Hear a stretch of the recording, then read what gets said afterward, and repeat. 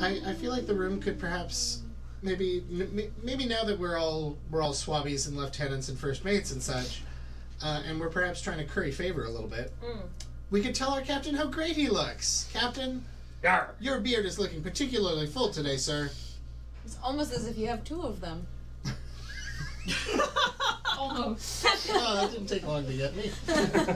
I say, I appreciate your compliments, Lieutenant.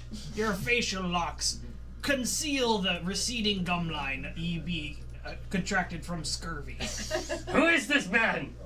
Did he stow away on my boat? Tis I, the ghost of the bilge. Ah, I remember ye well. Captain, you wear your nautical jacket. Such